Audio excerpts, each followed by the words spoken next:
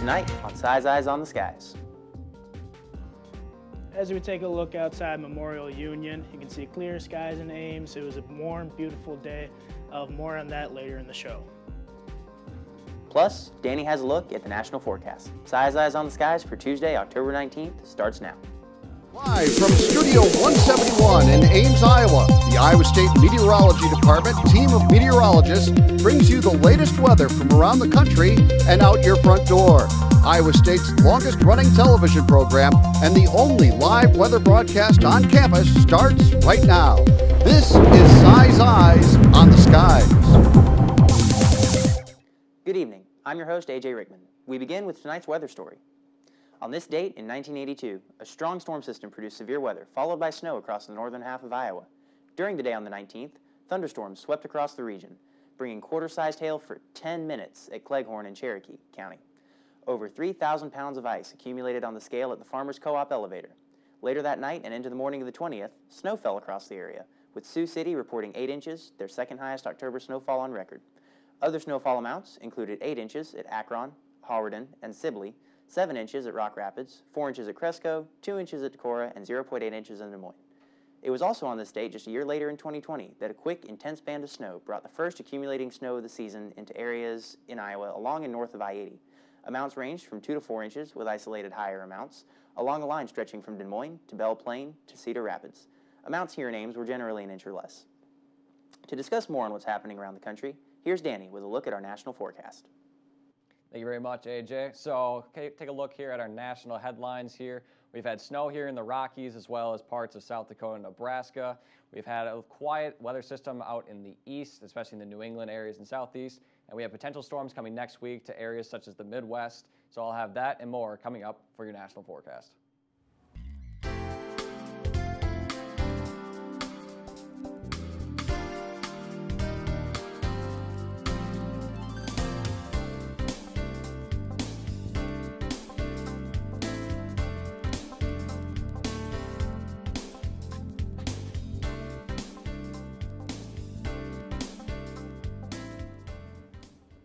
Welcome back. Now here's Danny with a look at what's happening around the nation. Good evening, everyone. I'm meteorologist in training Danny Cassidy with a look here at satellite and radar of a national scale. So as I talked about earlier, we have that snow precipitating in the Rockies, as well as parts of South Dakota and Nebraska. So we have kind of this low pressure system sitting over the area, bringing some of that colder air and some of that precipitation in that area. So also take a look out in the Pacific Northwest. We have some rain coming off the coast of the Pacific Ocean. And as we look here in the New England areas, we have very dry conditions except for maybe a little bit of rain in parts of Maine, New Hampshire, and Vermont. Clear and good conditions out in Atlanta for the southeast. We took a look at some of the watches and warnings going on right now. So we have some of these winter storm advisories and warnings here in Wyoming, and then red flag warning here in Denver. Otherwise, if we take a look at the rest of the nation, very, very boring. Not great for weather applications, but good for the rest of the country. So if we take a look here at some snowfall forecasts, so if we take a look at Wyoming here, a little bit of snow, maybe about another inch or so for the rest of the night. Don't expect much more as the system starts to dissipate and move off into the east. And some of that could stretch into western parts of South Dakota. Now looking at some of the temperatures across the country, so taking a look at the general look.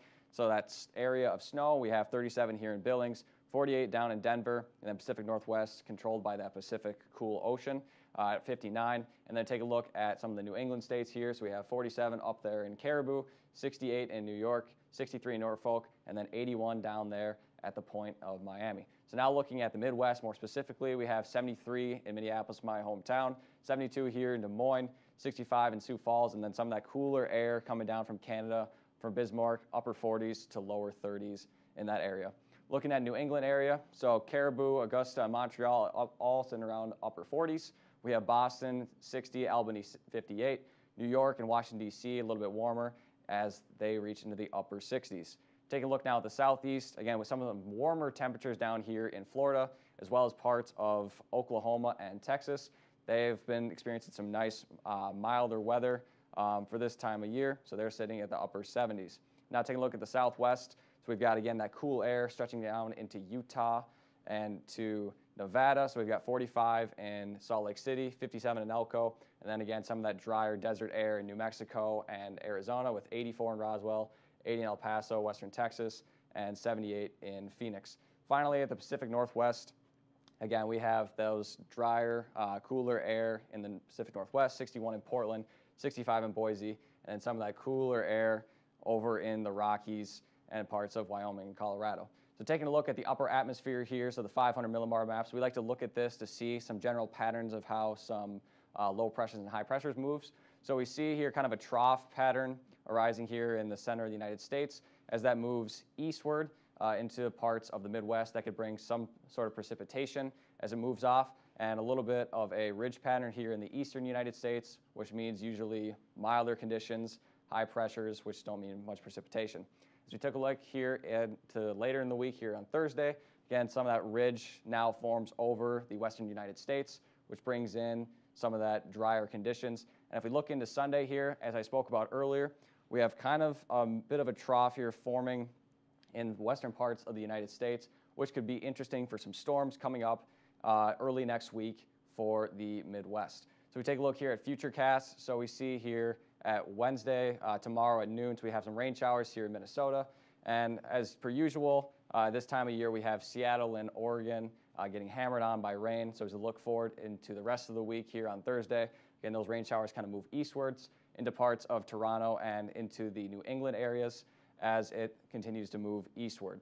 And as we look here to Thursday night, again, we have some of that rain here, parts of Toronto, Washington, D.C., and New York move eastward.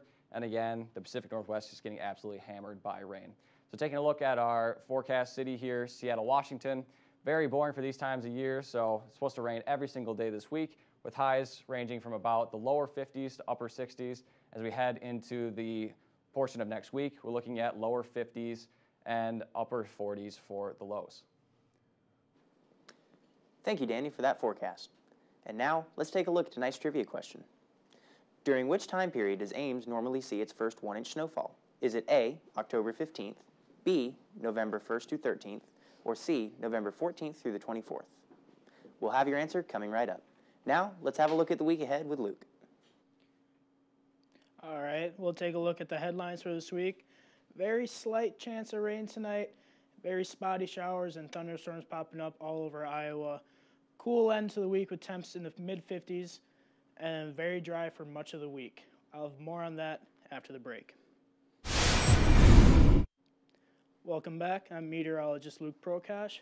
Let's take a look at the current conditions right now. 71 degrees in Ames, clear skies, winds out of the south at 10 miles an hour, so very steady, not too windy out there. Dew point's very low in the mid-40s, so it feels like temperatures around 71 degrees. As we take a look at the current temperatures around Iowa, very similar temperatures around the state. 68 down in Creston, 72 in Fort Dodge, 72 in Waterloo, 66 up in Dubuque. Very similar temperatures around the entire state. So take a look at the dew points. Like I mentioned, the very dry dew points. A lot drier near the eastern side of Iowa. A little more humid down in the southwestern part of Iowa, but very dry for this time of year. It's very normal. As we take a look at the wind speeds right now, like I mentioned, the very steady, not too windy out there. Calm up in the northern part of the state. A lot more windy down in the southern part of the state. Just take a look at the futurecast for the wind. Wind speeds will pick up tonight into tomorrow. Tomorrow afternoon will be pretty gusty. You may want to hold on to those hats tomorrow as you're walking around campus. As we move through tomorrow and into tomorrow night and into Thursday morning, the winds will stay pretty strong, pretty consistent throughout much of the day, much of the night tomorrow. As you take a look at the satellite radar right now, like I mentioned, we had the clear skies today. Nothing going on in Iowa. It's a beautiful day, beautiful start to the week. And it will be more like this, a little cooler temps, so a lot like this for the rest of the week. Let's take a look at Futurecast. Like I mentioned, those spotty showers moving around Ames and much of Iowa. Might see some heavier rain right along the border of Iowa, Minnesota. Might see a couple tenths of an inch up there. As we move along, the showers stick around for much of northern Iowa, northwestern Iowa, but it's very spotty, very isolated. The localized heavy rainfall within those storms, but you shouldn't see too much rain up there. So move ahead into Thursday morning. We got spotty showers, but chances are those aren't even going to reach the ground with how dry this atmosphere is. Clouds sticking around. As we move into Thursday afternoon, the clouds clear. It won't warm up too much, maybe around the 50s for Thursday and into the weekend. As you look at the forecast lows for tonight, 56 in Ames, 52 in Mason City, 57 in Creston. Very, very warm lows for this time of year. Not that cool. Don't need to turn on the heat tonight. Leave the windows open. It's going to be a very comfortable night.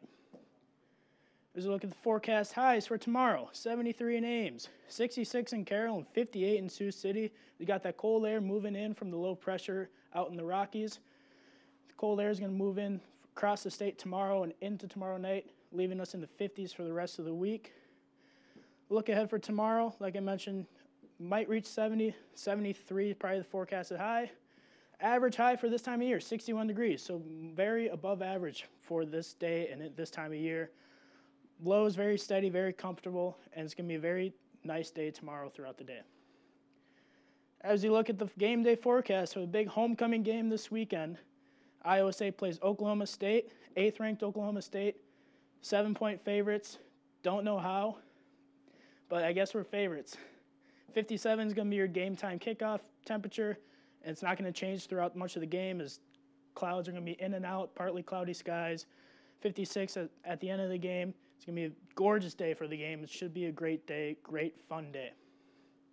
As you look at the week ahead, 72, like I mentioned, tomorrow. Slight chance of thunderstorms, probably not going to happen. You have to be lucky if you're hoping for rain. And then, as I mentioned, those cool temperatures moving in this weekend. Slight chance of rain on Sunday, warming up early next week. We got those lows. Might hit freezing Friday night, but otherwise should be a very pleasant week. Thank you, Luke, for that forecast, and I sure am excited about that game. Let's review tonight's trivia question. During which time period does Ames normally see its first 1-inch snowfall? Is it A, October 15th through the 31st, B, November 1st through 13th, or C, November 14th through 24th? I sure am ready to get some snow. I mean, it's been a while since I've seen it. I know a lot of folks have some, mixed opinions on it, but it'll be fun to do some sledding. No, I'm ready for that big early snowstorm to come through, drop about 6, 8 inches of snow. Maybe, hopefully, cancel classes for a day. That'd be a nice day. That'd have to be a big snow to cancel classes here. We've been lucky that we've been very warm and without snow, but man, I sure do miss it. I want to pelt a snowball at somebody. It's got to be coming. Wasn't it this time last year we were getting snow all in the Midwest? Up in Minnesota, I think they got about a foot of snow up there. Yeah. It was cold last year. But the answer to that question is actually C, November 14th through 24th. So I guess we'll have to wait a little while if we're going to be following the average for this year. At least it's not going to snow for the game on Saturday. That's true. I'm not quite ready for it at that point. Sure. October cannot be disrupted by a little snow. It's got to keep going, and we got to keep going on that train. Keep rolling. Heaven knows we need it. Go Cyclones. Yep. But that concludes tonight's show. Please be sure to like us on Facebook and follow us on Twitter. You can find every show on YouTube under our Size Eyes channel. Thanks for joining us, and we'll see you later. Have a good night.